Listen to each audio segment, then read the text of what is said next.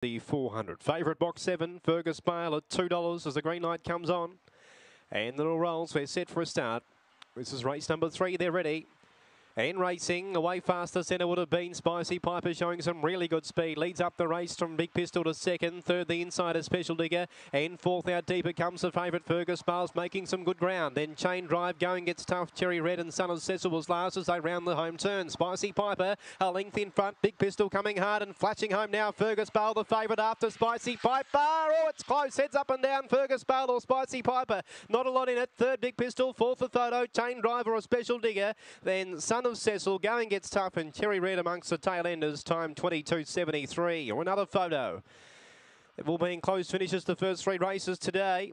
And the 7 Fergus Bale lunged at the 6 Spicy Piper, and on the line the heads were up and down, and the 7's got up in the final stride. The favourite wins. Number 7 Fergus Bale for Luke Harris beats 6 Spicy Piper. 7 beats 6, and the third number is 5. 7, 6, 5.